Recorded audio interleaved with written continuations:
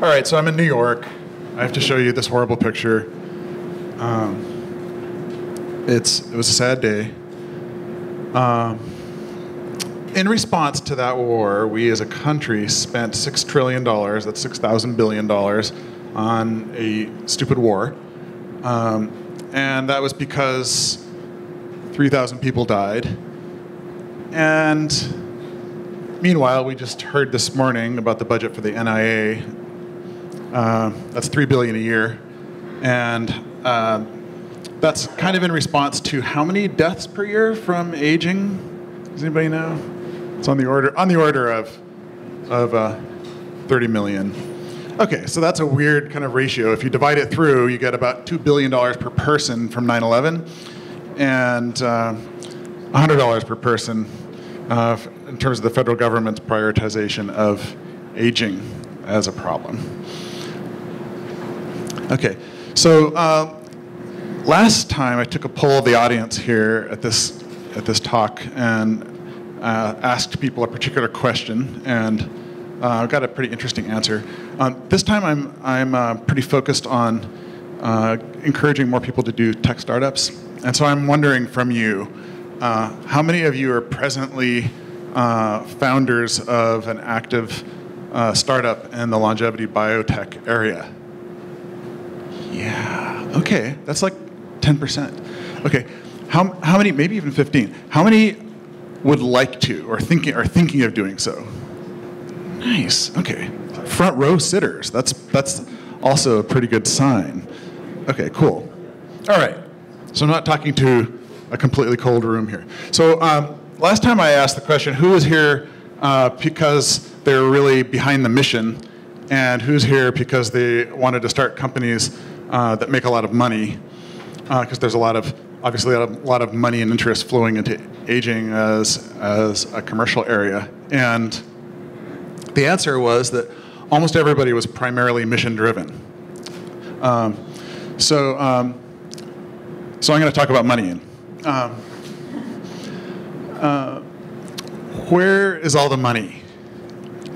10 years ago, these were the 5 most valuable companies in the entire world.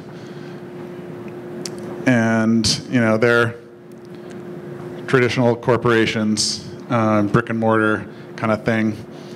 Now, do you know what the most 5 valuable companies in the world are now? Those guys. Yeah, all guys. And they're venture-funded tech startups. Well, that's an interesting shift. One thing that's meant is that there's been a wealth transfer from a particular class and type of people to a different class and type of people. Like tech startup people are kind of different from the old boy, like ExxonMobil world. Which also means that a lot of their founders and early employees have gone on to further what they know, which is technology startups, and they've become angel investors and VCs. So there's a ton of money in that now, backed by people who are thinking in terms of the world as technology and things that you can change and you can make a huge difference that way. And gee, isn't biology kind of technology too? So that's the mindset now. My mindset is, just to acknowledge my bias, I am just kind of part of startup as religion. So the law of the instrument says that whatever your primary instrument of choice, you're going to go through the world trying to apply that instrument to any problem that you find. Like if you're an electron microscopist, you're always looking around for things to put under your electron microscope and draw conclusions about it based on that. Or if it's a hammer, you're looking for nails. And in my case, it's startups. And so I'm always looking for problems that I can solve with a startup. And, you know, not like how do people on college campuses find people to date, but for instance, in the early 2000s or the late 1999s, I thought computers were too big and wanted to make them. I really thought they ought to fit in your pocket based on all the components in there. So I founded a company and created the world's smallest computer. And we were doing that for probably better part of 9 years. I got in the Guinness Book of World Record. We had about 110 people in the company. And like, yeah, okay.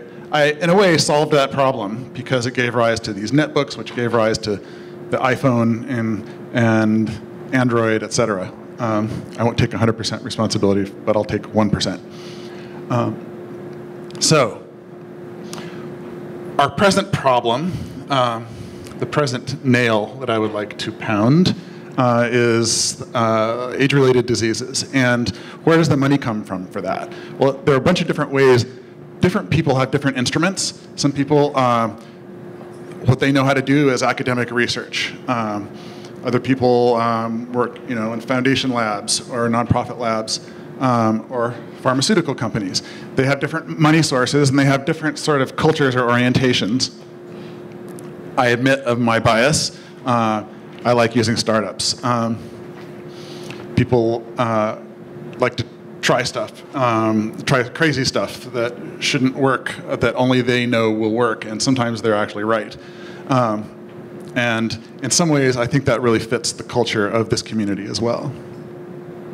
I think about, and please correct me if I'm wrong, but if there are anti-aging drugs about to be available to the public from any of these other sources, are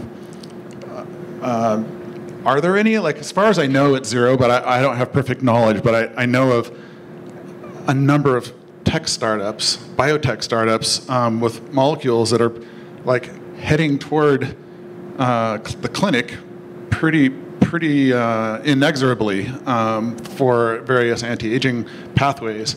So that makes me excited about this, but I'm like, it's basically confirmation bias for me. So, along with this new influx of capital, there's also a new, sort of a new model for how to fund bio in the startup space. So back in 2005, it became less expensive to create a tech startup than it did, say, back in the 90s. You had to invest millions of dollars and buy tons of proprietary tools and assemble a huge team of people to do even the simplest of apps. In the mid-2000s, there was enough open source software and stuff that you could glue together with APIs that for a few tens of thousands of dollars, you could create a tech startup. And YCombinator was one of the groups that helped kick that off and recognize that, and they were able to thus try a whole bunch of experiments and let people encourage these startups to try out their crazy ideas. And some of those crazy ideas have turned into companies that a lot of you will recognize now, and over $100 billion worth of enterprise value. So that was 2005 through now. That process has been going. And in that process, the tech founders didn't have to accept very much money, and they were sort of the masters of their startups. They didn't have to yield control to their investors.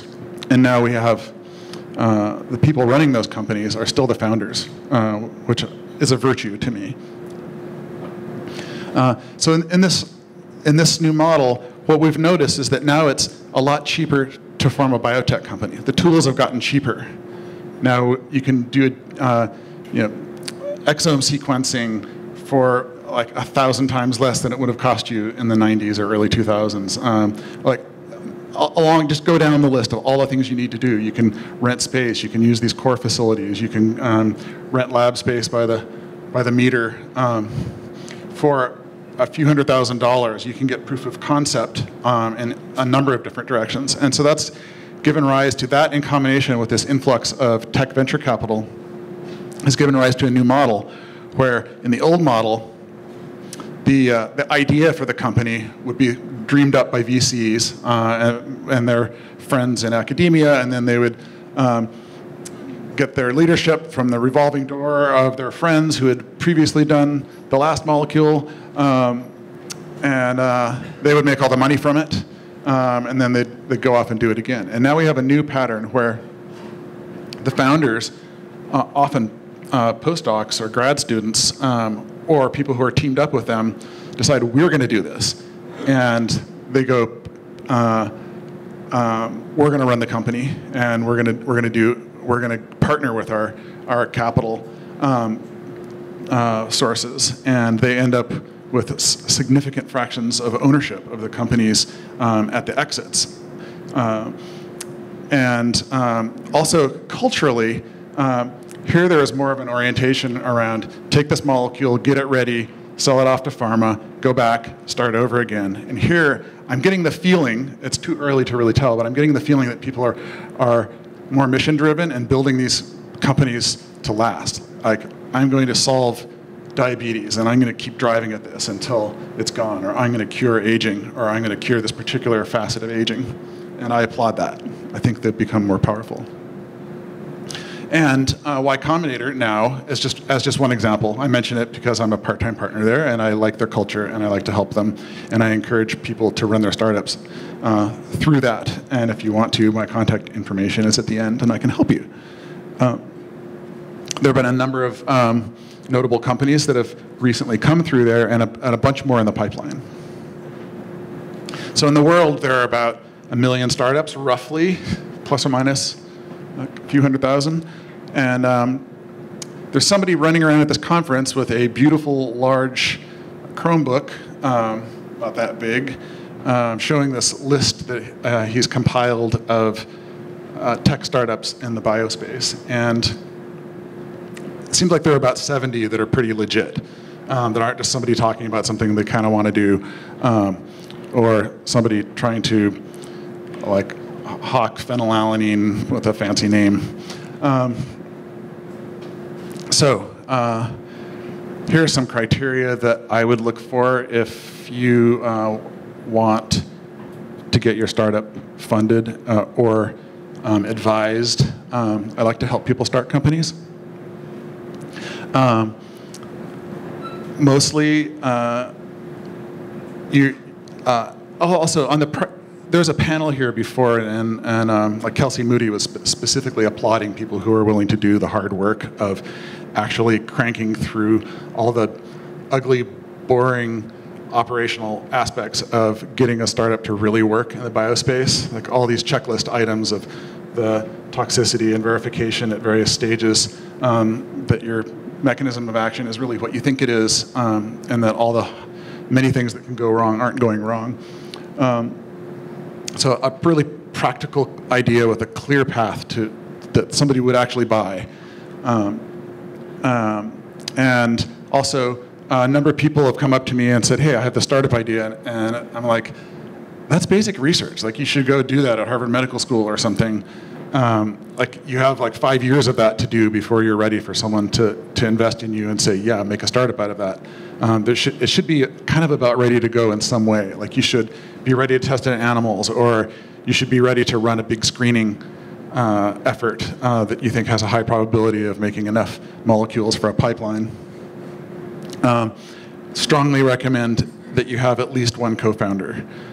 Single founder startups often flounder. Like, people tend to, like, it's really, really, really hard, and you're going to hear no many times from investors, partners, employees that you want to hire, and so on. And it gets pretty tough after a couple years. And if you have someone to bounce that back on, your chances of success are probably quadrupled at least. And specifically founders.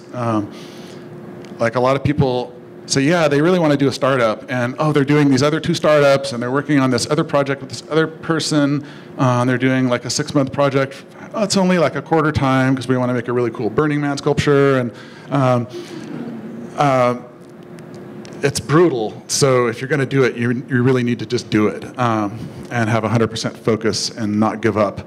And that helps if you're mission-driven, as at least almost all of you were last year. And also, you end up having to deal with people. Like, your startup is not doesn't go anywhere if it's just you or a couple people. Like, to really get something going, you want to get 5 people, and then 10 people, and then 50 people, 100 people, and so on, all working on your project. Then you'll really get something done. So these are just a list of people that I personally have relationships with, or I've helped people get funded through VCs that are largely tech-oriented in Silicon Valley that have started to fund bio stuff. I think it's really great that they're getting into this, and some of them have already had multi-billion-dollar exits in the space, and others of them, at least in the bio space, and others of them will, I'm sure, in the not-too-distant future, and some of them are even funding longevity stuff. And there's also other funds outside Silicon Valley. Talk to me about those. So, what do you think is the main thing that's limiting us getting stuff done using my instrument of choice? Are there not good enough ideas to follow? Are there not enough founders? Is there not enough money? I heard people complaining, like, God, if there was just more money, we could get more done around here. What do you think it is? Yeah, you guys. And money for basic research. Yeah, so basic research just doesn't really fit into the startup hammer very well. It just keeps falling off. It kind of ends up being more philanthropic or governmental. But if you figure out how to do startup research, fundamental research inside the startup, that would be great. I'd love to hear about it. The one exception to that I would mention might be Calico, which is, it's an Alphabet company, so it's kind of a startup, and there's a lot of startup thinking at least from the leaders, some of the leaders, main leader from Genentech, sort of not so much. But they do fund a lot of basic research. They've paid for a number of postdocs at UCSF and Buck Institute and elsewhere. So founders is what we need. There's a lot of money running around. There are a lot of ideas. Like through this conference, you've seen many presentations where people describe all the science and all the reasons, so we think these 3 molecules are probably responsible for a big part of this aging process. And then we're pursuing this one, and here's the paper we published, end of talk. There's so many possible lines to pursue. There just aren't enough people to pursue them. I was part of creating a program called YC which is part of YCombinator, which is this startup accelerator in San Francisco, and the idea was that, wow, we're going to fund all of the anti-aging startups out there, and we're going to give them $1 million a piece, and give them a year's worth of lab space, and we revved it up, and it's just like, we're used to getting we get about 7,000 applications, and we choose maybe 100 companies in general for overall startup stuff. We just got so few applications for good aging biology companies. It was horrible.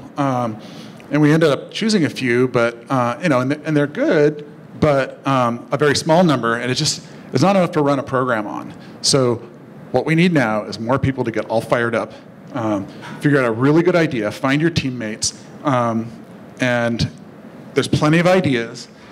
What you can even do is find your co-founder first, decide you're going to do this, and then go hang out in labs, go to Einstein, go to Stanford, go to the Buck Institute, and start talking to academics and figure out what your idea is. That is secondary. And then go to any one of a gazillion people who will give you millions of dollars to pursue that idea. There is a shortage of founders. So I would like to help you. It's kind of a religion for me. You can reach me at either of these places. Viome is my day job right now. It's a startup company that I've been running since 2013. We're about 40 people. We automate animal research for drug discovery. We've done a ton of aging and lifespan studies and a lot of other stuff for about half of the top 10 pharma. And YCombinator is where I'm a part-time partner. And I don't know if I have any time for questions. Let me know if that's true or not.